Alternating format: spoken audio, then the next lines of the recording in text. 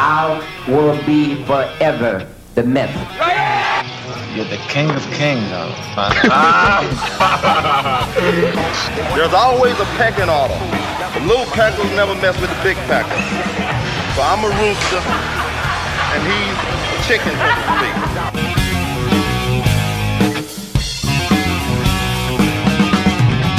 All right, welcome back to the Bodybuilding Legends Podcast, and my special guest this week is Mr. John Little, and John was a writer for Flex magazine, and he wrote several books that we're going to talk about today, including books about Mike Mentzer, who's going to be our main subject, and also Bruce Lee. So, John, welcome to the show.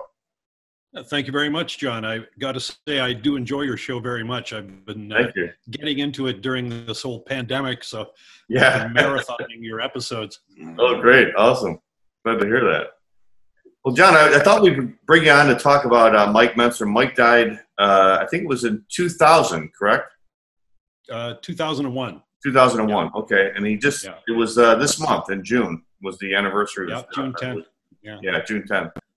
So we've never had a show where we talk directly about Mike Mentzer. We've talked a little bit about him. So I thought it would be interesting to have you on since you've written some books about him and everything.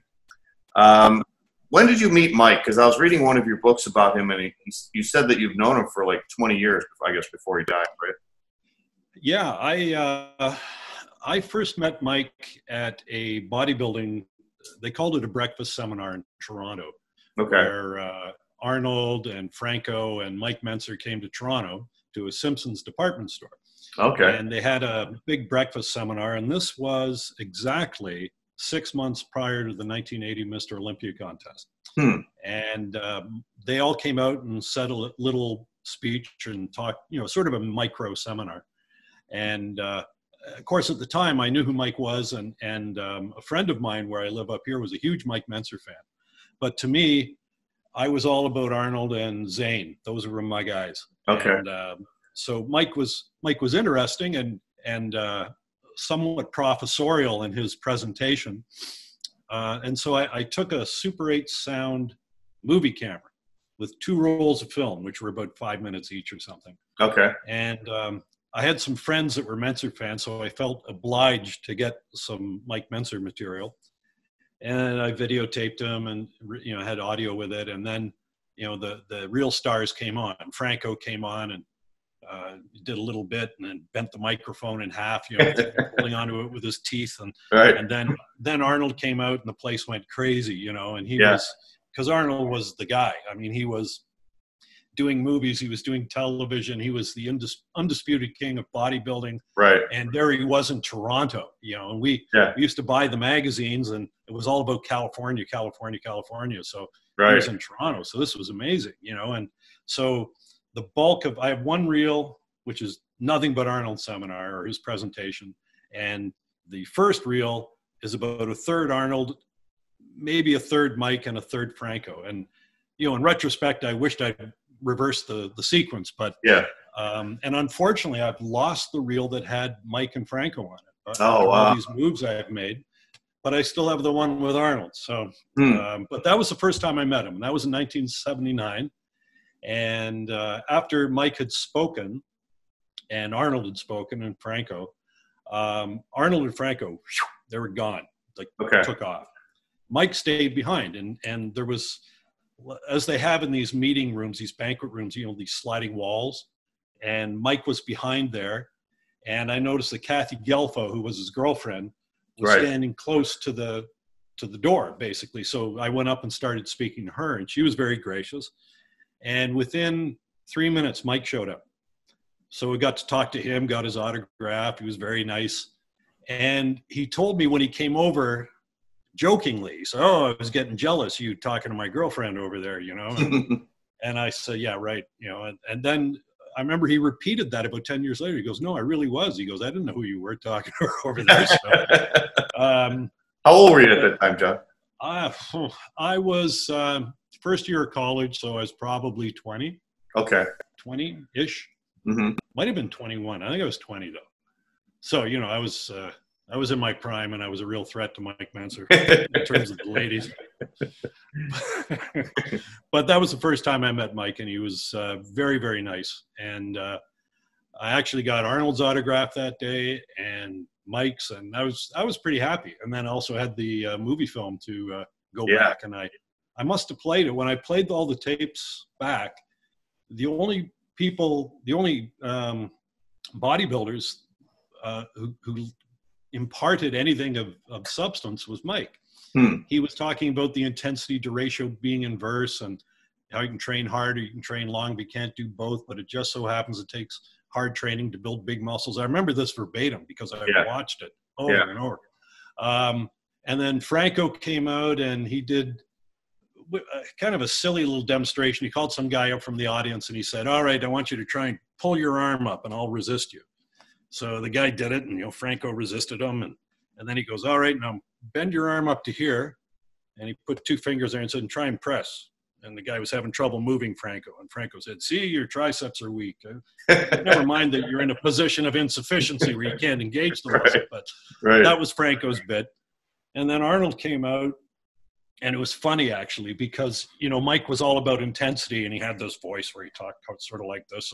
And Arnold came out and he looked around and he saw that Mike was gone. He'd cleared the stage area. So his opening line to the crowd was, how Mike Mentzer trains won't work for you. And then all of a sudden Mike peeks his head out from behind the partition and looks at him, and he goes, but then what works for me might not work for you. Or what works for Franco? You have to buy all the books and courses of everybody. So it was entertaining that he was sort of caught red-handed on that one. Did you have Arnold didn't give any indication at all that he would be going in the 80 Olympia, huh? Not at all. And someone from the crowd had said, because Franco, quick to peel off his shirt, and everybody was applauding, and the crowd was saying, Mentzer, let's do it. Take off your shirt, let's see a pose. And he goes, I'm not in contest shape yet. He said, but I will if Arnold will. And Arnold was like, no, I'm not interested, and that was, Arnold at that point probably knew he would be heading toward the Mr. Olympia contest, but neither one of them were, or Arnold particularly, was not showing his cards at that point. Wow. He said this was about 6 months, right, before the Olympia? Okay. He was in April, I think of April. I remember the seminar, it was covered in Muscle Mag, right? Muscle Mag did a write-up on it, Yeah, it was a good crowd. There was about 500 people, 600 people there. Wow, no kidding. Wasn't bad. Yeah. Excuse me. But, that was cool. And that sort of turned me a little bit toward Mentzer. Because I thought, only when I was watching the films, because I went back to Pan the Gold, all these bodybuilding secrets that were going to morph me into Arnold Schwarzenegger. And I just found that Arnold didn't impart anything tangible to me that I could apply. To say you should buy all of the books and courses of all of the different bodybuilders and see what works for you seemed like a huge financial burden, number one, to a student, but also it was a instruction that meant nothing. It would be like you asking me, you're in Florida, I'm in Ontario, and you saying, what's the quickest way to get to Ontario, John, if I want to visit you? And I say, well, geez, you could take a canoe, you could take a helicopter, you could take a plane. You really should try all the different forms of transportation and find out which one works best for you. Right. So it was, that was my experience with Arnold. Then, of course, the 80 Olympia happened, and that raised an eyebrow, certainly, on my part. And I got to know Mike better throughout the years after that. More as a friend than just a fan, Wow. So you became friends with him. Oh, yeah. I was impressed with the way he dealt with people. Like he was, at that time, his star was at its zenith in the Weider publications. And yet he stayed behind to talk to whoever wanted to speak with him for as long as they wanted to. And very free with whatever advice he had. And I think he really enjoyed talking to bodybuilders who were as awestruck with bodybuilding as he was. He was its biggest fan. Whatever magic you experienced when you first got into bodybuilding, that enveloped Mike. He loved that. And, for some of us, like myself, become quite cynical over the ages, but there's other people that hang on to the magic of it and still get excited about a physique contest or a new bodybuilder that has another level of development above the rest. And Mike was that way. He loved bodybuilding. It was his ethos. Wow, really? So when did you become interested in writing then, John? Were you a writer in college? Not really. The only writing I did, I had a friend in high school who was sort of rebellious, and he used to write these, whatever the teacher would ask him to write, he would write it, but it would be just so off track of what the teacher wanted that he wasn't going to get a good grade. But his writing was spectacular. And I was so impressed with his writing, and I'd go home and try and emulate it on certain essays. But no, I had no dreams of being a writer at all. In fact, my coming into writing and bodybuilding occurred at about the same time that Mike Mentzer disappeared from bodybuilding. Oh, okay. And at the time, I thought, where is the voice of high intensity training? It's not in the publications. Yeah. And so I happened to meet the acquaintance of Chris Lund, who was a bodybuilding photographer for Bob Kennedy, later for Weider. But Chris was very popular because he was the only bodybuilding photographer that had a Hasselblad camera. So the photographs were amazing. Yeah, they were. Black and whites were like, you could see every bead of sweat. Yeah. And he and I became friends. And over time, he took over the editorship of a British bodybuilding publication called Bodybuilding Monthly. Okay. And part of his gig was the more photographs he could get in the magazine, the more he got paid. But you need articles for that. So he'd say, "Oh, can you write something on, this or that?" And so, yeah, sure. Okay. That'd be kind of fun. And I went and covered one of the Mr. Olympia contests in Columbus, Ohio. Might have been 1990 or 89 or one of those years. No, it had to be before that, 86 or 85. 86 probably, yeah. Yeah, and I wrote about the contests, but he also allowed me a bit of latitude, so I could write about training. And so I would go into the physiology lab at McMaster University and pour through all the physiology stuff and tie it to what Mike Mentzer had advocated. Like if I found writings on intensity versus duration from, let's say, Arthur Steinhaus, who was a guy who taught in Illinois, great, and one of the sort of the pioneering exercise physiologists in the United States. Okay. I found that it dovetailed beautifully. So I used to write these articles on, intensity training, high intensity training and anatomy and all this stuff. And Chris could then throw his photographs in, and so it was nice. And that eventually caught the attention of Joe Weider, and he asked me to go to California and write for him. So wow, that's what I ended up doing. Wow, that's amazing.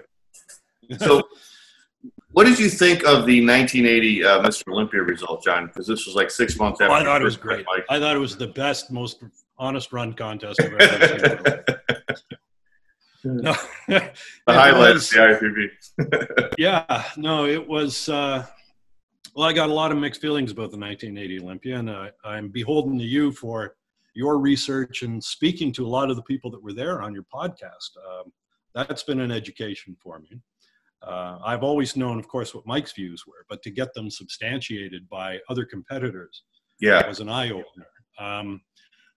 My view on the contest at the time was that Arnold should not have won.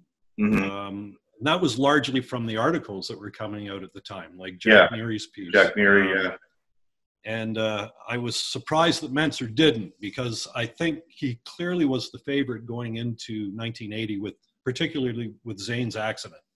Right. He seemed to be the guy that, okay, he's the one to keep your eye on. Yeah. And then to find out he got 5th place, it was like I might even have been able to accept it if he'd gotten 2nd place. And you say, well, it was Arnold, right? Right. But then when you look at the contest and you see that Arnold didn't even do the compulsory poses, that's like hitting a ball in baseball and refusing to touch the bases. You don't count the run. Right. So at the very least, he should have been marked down for that round and probably disqualified. And if you believe what Frank Zane said to you, Dennis Stallard did disqualify him. Yeah. And rather than respect the officials on the stage, they instead fired Stallard, sent him back to Wales. That was amazing when Frank said that. That to me smacks of corruption, and the judging panel was certainly all friends of Arnold. And the Brendan Ryan substitution, where he gave Arnold perfect scores in the first round, where he should have been marked down for symmetry issues or proportion issues. Yeah, he didn't do the mandatory poses, and he got a perfect score for that, for not doing them. Right. And then in the posing round, where Arnold, would have excelled, because even if he had weak points, he was savvy enough to know how to cover them, and the body parts that were very well developed, he didn't, he was fantastic at showing it. Right. But instead he got marked down in the posing round. Yeah. Which is bizarre. Yeah. And then, correct me if I'm wrong on this, but my experience when I covered contests was that really the first 3 rounds determined the contest. The pose down is to give the judges time to tally their scores. It's kind of, it's a bone to throw to the crowd. Right. So I guess during that period, at the pose down, he got more points. Yeah. Which I don't know, but anyway, perfect scores. Arnold was sort of the antipode of Tom Platz. Platz had the big legs, upper body wasn't in proportion. Right. Arnold had the big upper body, but the legs weren't in proportion. Right.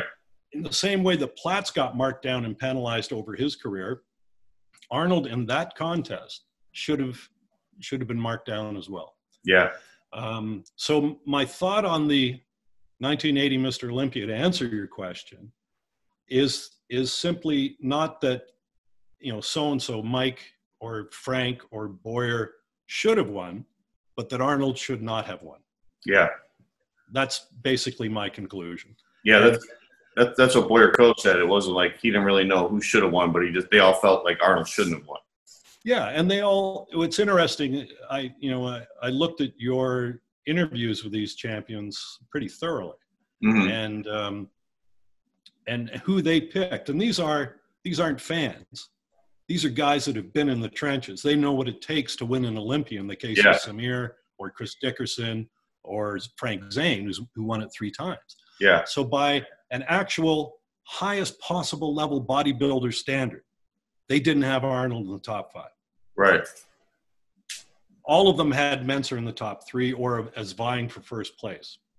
What's it mean? Nothing, unfortunately, because it's in the books. But you had said something in your podcast which struck a resonant chord with me. You said, I forget whose podcast it was. Forgive me for that. But you were being interviewed, and this fellow raised a good question. He said, so even if Arnold was out, there's no way Mentzer was going to win the contest, right? It was Dickerson. Yeah. And you said, well, it depends on the judges, right? Yeah. Different set of judges, just like the bodybuilders' opinions, they could have voted someone else in first very easily. Right. And when you look at issues like mass and proportion and conditioning, I think Mentzer was right in there. Yeah. Yeah. Yeah, it was interesting. I talked to Winston Roberts, who was a judge from Canada, a well-respected judge from the IFBB, and I got a chance to interview him right before he died, unfortunately. And I was asking him about the 81 Olympia, where Franco won. You were at that one. And I was at that one, yeah. And Franco had weak legs. And he was talking about Platz, and he said, yeah, he was out of proportion, so that's why he marked him down. And I wish I would have pushed him a little more, when I had the chance, because I would have said, well, you marked Franco higher, and he had no legs. It doesn't make any sense. Shouldn't you reward a guy for better development than less development? It just doesn't. Yeah, that's right. Yeah, less is okay, but too much, got to draw the line. Right. So, as you got a chance to know Mike, you've probably known a lot about his career, right, John? And so let's talk a little bit about his career for our listeners that aren't aware of Mike.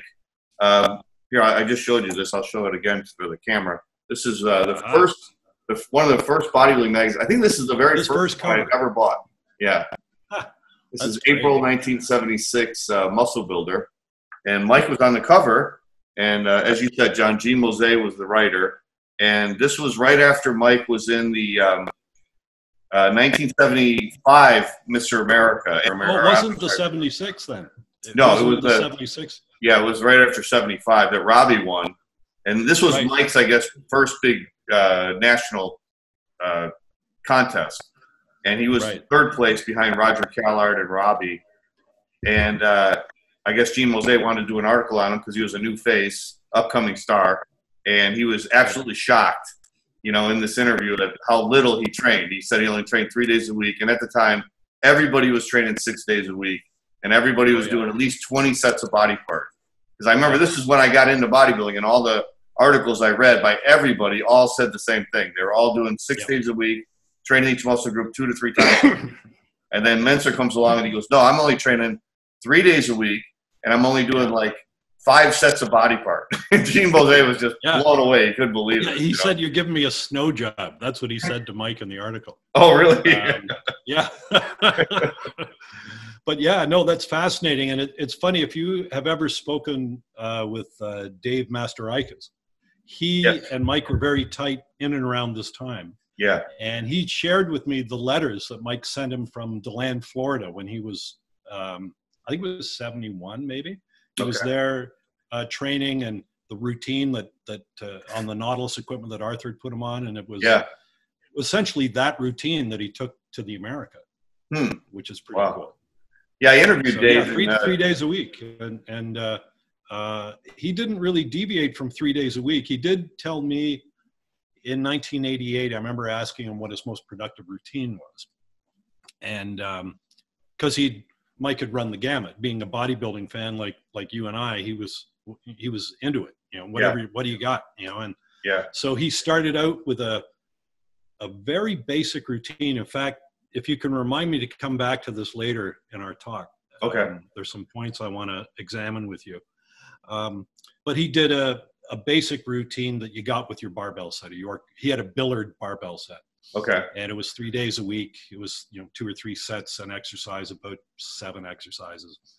And as a youngster, as a 15-year-old, his body just ballooned. Like he went from, I don't know, he gained something ridiculous, like 20 pounds of muscle in like a year or something. And so it was pretty clear his genetics were good. And then he trained with power lifters, and then he got the muscle magazines, and he trained like Bill Pearl did. And then he had pictures of Arnold, believe it or not, up on his wall, and trained like Arnold. And he knew Larry Scott's routine and everybody's routine. And then, as a result of meeting Casey Viator, and Casey trained basically the same way that Mike described to Gene Mosé. Yeah. It was an epiphany moment for Mike. It was like, well, wait a minute, I don't have to train this way. This is interesting. And he put him in touch with Arthur Jones, and Mike went to Florida after he got out of the Air Force, and wrote these wonderful letters to Dave, which he has preserved quite a few of them, which are fascinating. They're real timepieces, but that's how we train. Yeah. Back then. Yeah. I remember the pictures of Mike from the Teenage Mr. America. Or was it the Mr. America that Casey won? It might have been the Mr. America that Casey won. Yeah, in 71. 71, yeah. Because I think him and Casey were the same age. So I think they were both 19 at the time. And I interviewed Dave Masterakis, and Dave told me that story too. He said right after that contest, he called up Dave and he said, I was in the Mr. America, and I got 10th place or something. And Dave goes, wait a minute, you were in the Mr. America? He goes, yeah, but that's not important. He goes, what's important is I met this Arthur Jones, and I got to tell you about this new training, this new way to train. Yeah. He looked amazing at 19 years old, though. I mean, you're talking about his genetics. He looked amazing for 19. Oh, for sure. Always had great proportions, very small waist. Yeah. But I'd gotten off track, which I have a tendency to do. Mike still maintained that 3-day-a-week protocol. And when I asked him about his most productive routine, he was onto a split routine at that point. Half the body, one workout, day off, the other half, day off, other half. And then he said, and the only difference was, he said, I added an extra recovery day in there. So rather than train Monday, Wednesday, Friday, it was, Monday, Thursday, Sunday, whatever it happened to be. Okay. So his adherence to those fundamentals of intense, brief, and infrequent never wavered. And I do see periodically on internet forums, where people will say, oh, he never trained the way he advocated. He was doing 20 sets of bodybuilding. That's nonsense. It's not. Usually it was said by bodybuilders that were contemporaries who didn't really do much in terms of mail order business, and they were a little envious of that. Yeah. So of course what Mike was peddling was bullshit, and what they're selling is the truth, Yeah. But that wasn't the case. Yeah, well, right after this magazine, Mike went on to win the 76 Mr. America IFBB, and I guess he made incredible improvement in that 1 year, and he blew away, he beat Callard, who beat him the year before. He also beat Danny Padilla, and I guess he looked amazing, as far as the improvement he made in that 1 year. Yeah, almost unrecognizable, according to some, and he beat Callard, and I don't think Robbie was in that contest. Robbie won it. Mike loved Robbie Robinson. He thought he was awesome, and he was, in some respects, that was his measuring stick was Robbie. Okay. So he lost to Robbie in a Night of the Champions in '79, and said, deservedly so. He said Robbie looked amazing. I could tell when he took his shirt off that the contest was over. But he also beat Robbie at one of the Grand Prix shows too. So they always had this rivalry, and Mike had huge respect for Robbie Robinson and his physique. Yeah. And he liked his character, actually. He mentioned that several times to me, that he said, Robbie's got a good character. I really like the guy. So, by contrast, it's funny. I asked him once, just out of curiosity, who are your friends, in bodybuilding? And he said, Boyer Coe. Geez, that's not really very many, is it? I said, no. And he goes, no, it's funny. I don't have a lot of friends in bodybuilding. He said, I don't really have a lot of friends generally. He said, I tend to keep to myself. Yeah. But, friendship for Mike, he didn't care to have a lot of friends, but the ones he had, he was very close to. So, in that respect, people like Dave and myself and a few others were fortunate to get into his inner circle, I guess. Yeah. Well, it's amazing because I got into bodybuilding right at this time. And like I said, I remember everybody was doing this high volume training. And I don't know how many people I don't think a lot of bodybuilders actually followed Mike's training verbatim. But he did really change the sport a lot, because I think he did bring up this idea of intensity versus recovery. And I think it made everybody question, hey, why are we training 6 days a week? And why are we training 20 sets of body? Is it because Arnold does it? And because this is just the way it's done. And I think that's what it really was. I mean, that's why I was doing it. I was doing it because Arnold did it and everybody else did it. But then when you started questioning it, and then you started saying, well, he's right. I mean, we can't train long and hard. You can't do that. And I remember it did affect everybody, I think, as far as recuperation goes. Like I know I started training 4 days a week instead of 6. And my gains, I made much more gains. I didn't take the intensity into the level like he did, but I did cut back on the amount of sets. I did have more rest days. And I remember I talked to Phil Williams, who won the Nationals in 1985. And Phil was living in St. Louis. And I guess Mike came over to George Turner's gym and did a seminar. And Phil at the time was training 6 days a week too, because that's what George advocated. And Mike did the seminar, and he was saying about how you need more intensity, and with the intensity you have to take more recuperation. And Phil still follows that philosophy to this day. He'll take like 1 or 2 rest days after every training session, and he said once he did that, it made a huge difference in his career. Well, a lot of it, like you say, was ritualistic. It was, you train that way because so-and-so from the past trained that way. Yeah. And he trained that way because someone else further back trained that way. Right. And it was all tradition and ritual. It had very little science or even critical thinking applied to it in terms of training. And Arnold's a great case in point, because he trained the way he did because Reg Park told him that's the way you train. Yeah. And so who was he to question? Right. And what I liked about Mike and people like Mike is that they were unique as individuals. There's a great quote from Mike, which is burned into my brain, which he said, a conformist says, you know, I believe it because other people believe it. Mm-hmm. The nonconformist, he said, just as irrational, says, I don't believe it because other people believe it. Right. He said, but that rare third person, the individualist, says, I believe it because I can see for myself the reasons that it's true. And that was Mike. And those type of people generally are fascinating to be around. The conversation is the high. I mean, it's the highest high of your life to be in that environment. Yeah. Because your synapses are firing and you're thinking of new possibilities, and you know, you get creative. But when it's just tradition based, it's stultifying. You know, it's, well, that's it. There it is. You know, don't even think about it. That's all you need right there. Yeah. But I remember a friend of mine was big into Larry Scott when I was getting into weight training when I was a teenager, and he had all Larry's courses. And, you know, Larry Scott looked amazing, you know, and, but it was 20 sets a body part. Mm-hmm. And I remember going through a couple of workouts with him like that and just thinking, you know what, I can't do this. There's no friggin' way I'm going to be able to hit the gym 6 days a week for 20 sets of body part. Right. Even then, you know, it was like, this is ridiculous. So, of course, you know, if Arnold said it, then it was true for me. You know, I bought his Education of a Bodybuilder.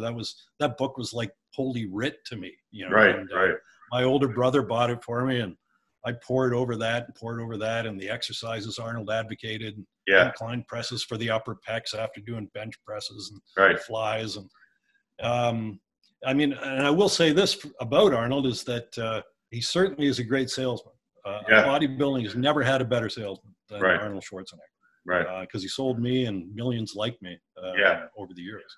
And I remember when Pumping Iron came out, when he would do interviews with like the regular media, people didn't know anything about working out, to show the intensity or the dedication of a bodybuilder, he would say, I trained 5 hours a day, you know.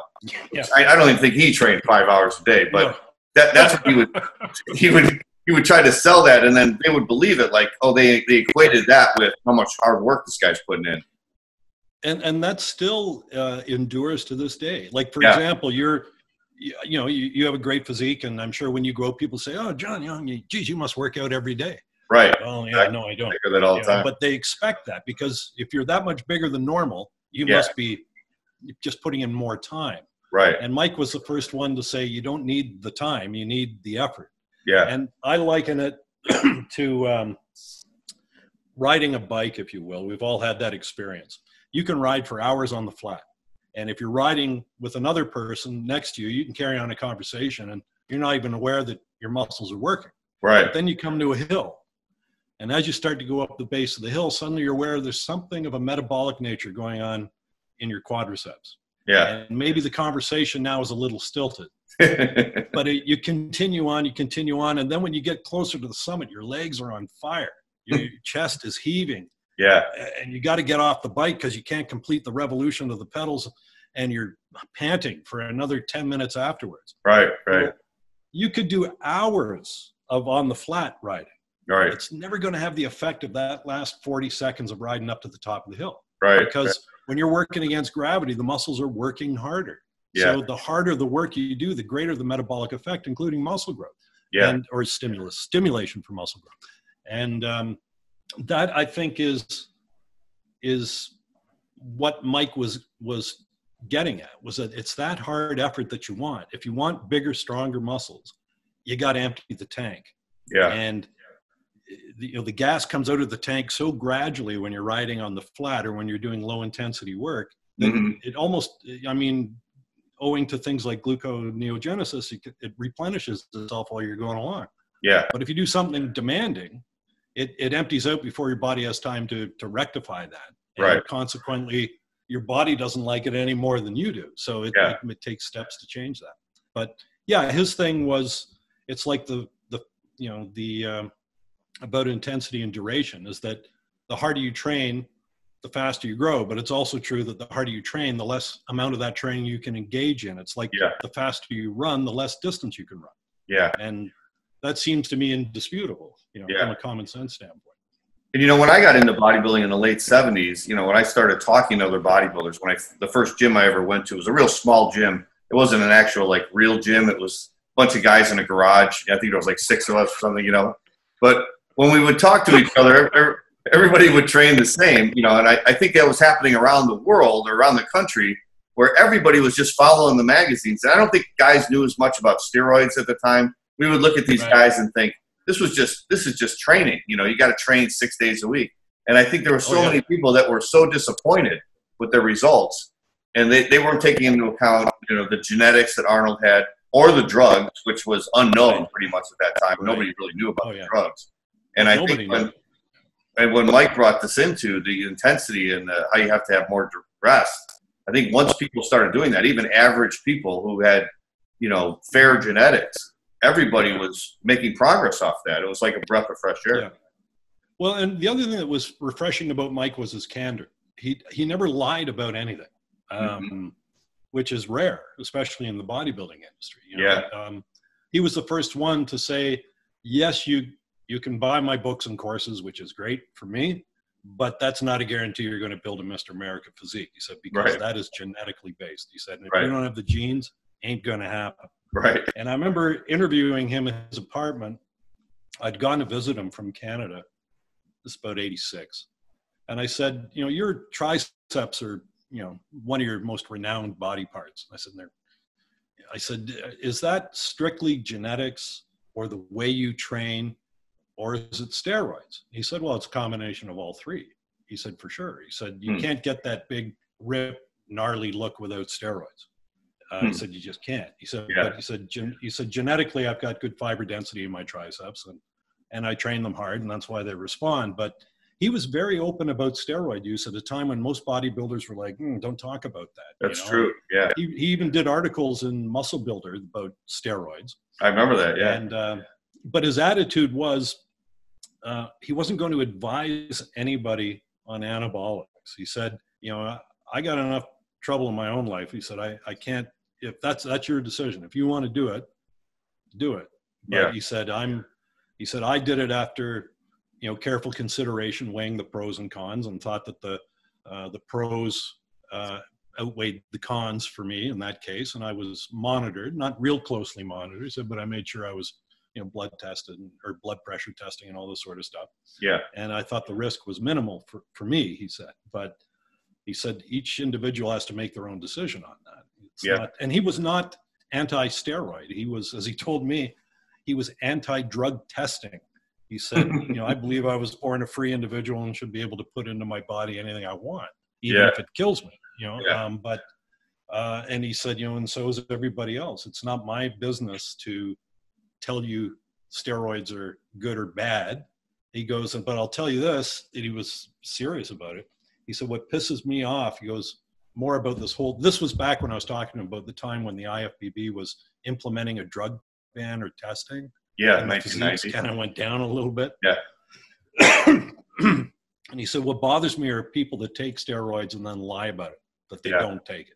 Yeah. He said, lying to me is more immoral than taking steroids is. He goes, taking steroids is a personal decision. You know, he said, but, and he mentioned a female bodybuilder who at the time was claiming that she never took steroids. And he said, you know, it doesn't matter. He said, anyone who's a bodybuilder knows the look. He said, you're not fooling anyone. Right.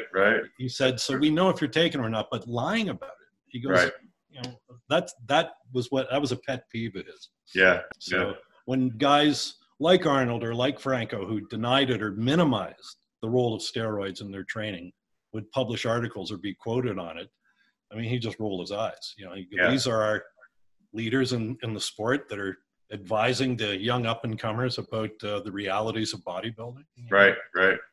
So I remember he wrote an article about something, and he was talking about his arms, and he said his arms were like 18 and a half or something. I'm like, that can't be right. They got to be 20 inches. Like everybody had 20 inch arms back then, you know. But that just showed you how he was very honest about everything, and he did put it out there. Yeah. Oh yeah, 18 and a half inches. And he said that was an accurate memeasurement. So my arm was cold, and tape wasn't flip-flopped or at an oblique angle, so we got a bigger measurement out of it. Right. So his arms were ridiculously large. Again, when I visited him in his apartment, I remember he was sitting across on a couch from me, and we were talking about something, and he reached over to show me something, and it looked like his arm blocked out his body. That's how big it reached across. Yeah. And I was like, taken aback by it. But he was the first one also to talk about genetics, because, he said, guys with the right genetics, he said, can do a lot in bodybuilding. He said, but guys that don't have the genetics, he goes, they can improve. There's no question. Yeah. But they're never going to look like a bodybuilder. Right. And one of his indices for genetic potential happened to be bone size. If you have thicker bones, you can anchor a bigger muscle, basically. Okay. And that was brought home to me at the same time when I was visiting, because I had a Swatch. You might remember those little plastic watches, they were de rigueur at one point. And I just bought this, and I have tiny little wrist. And so I had, thing almost cinched right up to the face of the watch. So I had this much hanging off. And Mike was in the kitchen, and he came out and he caught his watch on something, and it broke. And he goes, shit, I broke my watch. I said, not to worry. I have a Swatch. And I took it off, and I said, look at all that extra band I've got there. I said, that'll fit you. He goes, it won't fit me. I said, what are you talking about? I said, this is, look at this. I said, your wrist isn't that much bigger than mine. So he said, well, okay, I'll show you. So he couldn't even close it around his wrist. Wow. Holy That's shit. how thick the bones were in his, his physique. So, yeah. It was crazy, but that was Arnold. Sorry, Arnold. That was not Arnold. That was Mike Mentzer. What was the term he used, John, when he was talking about his tricep? What was the term he used as far as his big, muscle? ripped, and gnarly? No, but you said you were saying it was steroids, it was genetics, but in terms of genetics, what was the term he used for his muscle tricep? fiber density? Muscle fiber density. Okay. Amount of fibers per square inch. For all of us, even non-bodybuilders, we have certain muscle groups on our bodies that just have more fibers than most people's. Right. For me, it's always been my chest. Right. I wish it was uniform, but it wasn't. Yeah. Other people, you probably in some of your clients, if you train even older clients, someone's going to have a big calf. Yeah. And it's all muscle. And they've never done a calf raise in their life. Right. I had a guy who was a client, and he was 65, and he had an 18.5-inch calf. And he'd never done a thing in his life for him. Right. So it was almost ridiculous to say, "Oh, you better hit the calf machine there, buddy." There was nothing there that would benefit him. And so bodybuilders have that muscle fiber density spread uniformly throughout all their muscle groups, and the great ones have it through every muscle group. Like Sergio. So, like a Sergio. Yeah. And then you have people like, who's a bodybuilder that has bad calves. I mean, not bad calves, but they just don't have the density. Yeah. They built them up as big as they can go, but there's no more you can't stimulate into growth fibers that aren't there. Yeah. So, well, the guy that comes to mind right now is, I'm thinking the guy that beat Mike at the 77 Universe, Cal Scalak. Yeah. He had this great upper body, but his legs were just they could never match up to his upper body. No, he just didn't have the calves, or even the quads. Even the quads, yeah.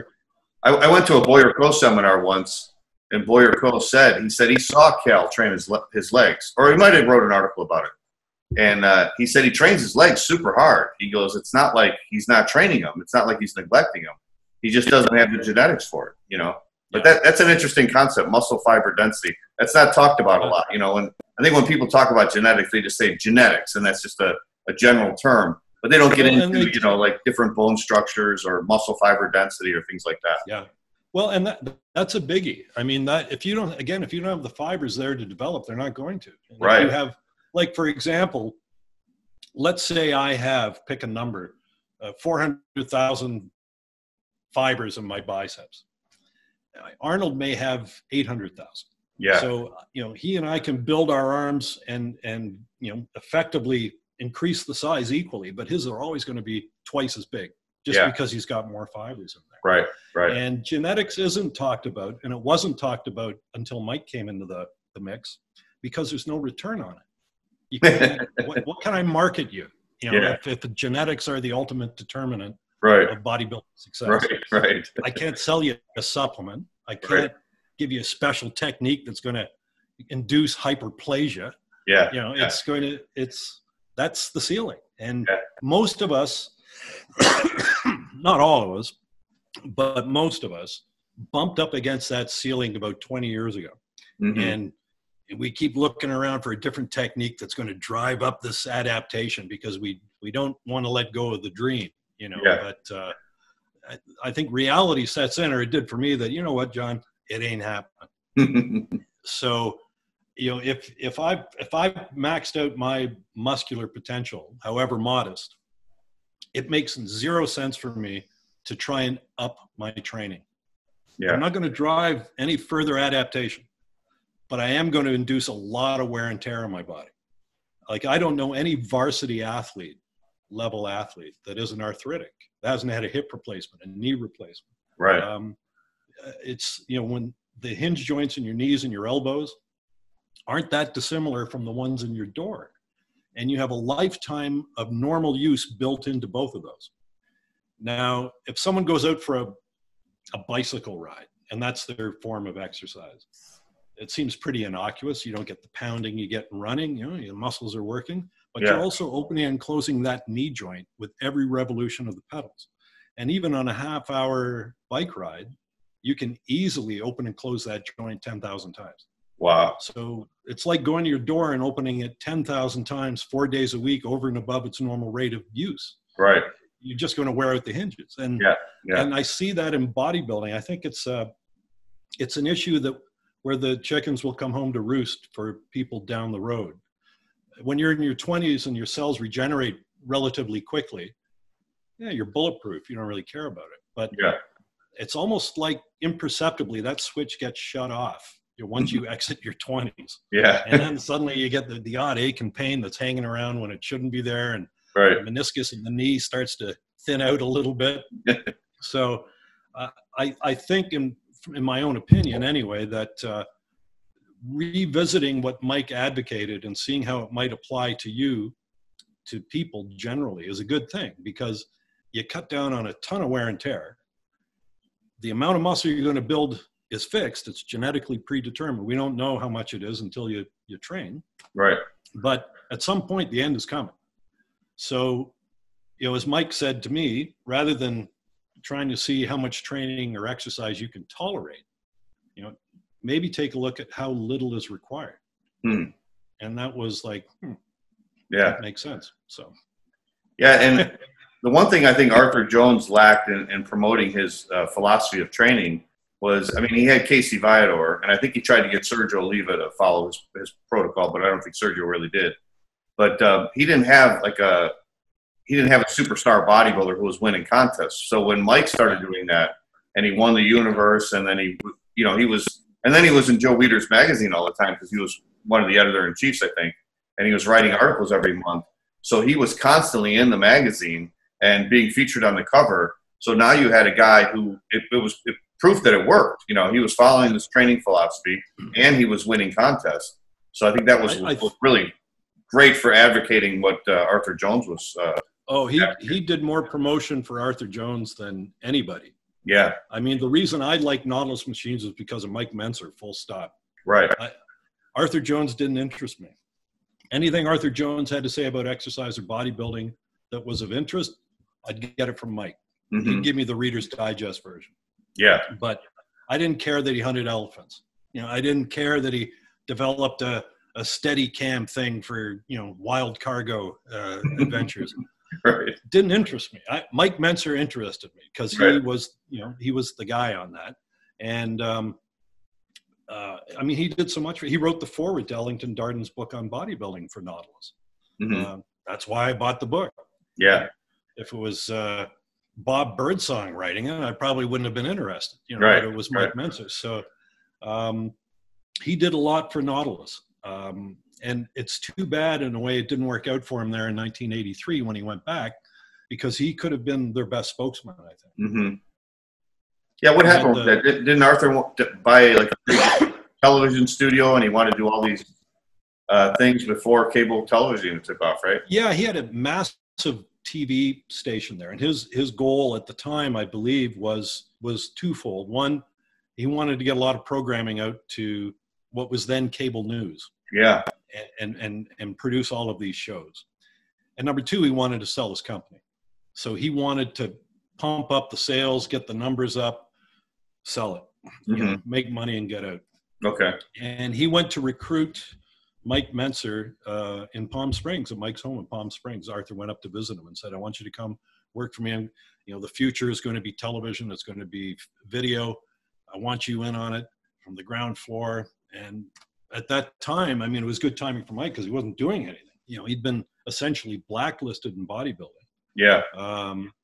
So, you know, his income at one point had been about $300,000 US a year, which is good money back in the 1980s. Yeah, real good money. Mail order courses and seminars. Wow. And within 4 years, it was down to zero. You know, Mike told me that at one point he was going into hotels early in the morning and eating scraps off room service trays. Gee. That's how bad it got. Yeah. So anyway, he went to DeLand, and then Arthur basically didn't do anything with him. Just say, yeah, film that workout. And Mike was waiting for like, what are we doing? Like, what's the plan? You know, and there was no plan. So after about 6 months of that, I think Ray had a falling out with Arthur, and thereafter Mike's enthusiasm petered out and he left, and that was it. But it's too bad, because once the company sold, the company that bought Nautilus also bought Schwinn Bike. And their thought was, we have two brands we want to sell. Arthur Jones' view was Nautilus was total fitness. You get strength, you get range of motion or flexibility, and you get a cardiovascular benefit from training properly with resistance training. The new owner said, no. Nautilus is strength training. Schwinn is our cardio. Right. And then the next step was, you know, Arthur Jones said, my machines are as big as they are and as ugly as they are to do the job they need to do. But the new owners came in and said, Jesus, how much money do we have in steel in this unit? This is huge. Right. What about these cams? Can we use aluminum, or hey, how about Kevlar? Let's get rid of those chains, and we'll pitch it as smoother, less friction. Right. Less friction. I've never had a friction issue on a Nautilus machine. Whenever I pressed the super slow people or anybody about these retrofits and all this, they point to a Nautilus machine where the bars that go up and hold the plates are warped. So you do a rep and the plate would go up, and the bars would warp out and it couldn't go any higher. And like, look at that friction. No, it's not friction. You got a warped bar back there. You know, right. The Nautilus machines, the first generation Nautilus machines, put a lot of muscle on a lot of people. And if that was friction, so be it. It seemed to do the job. It provided resistance to contracting muscles. And that's, as Mike said, it made it easier to work harder. That's what they did. Yeah.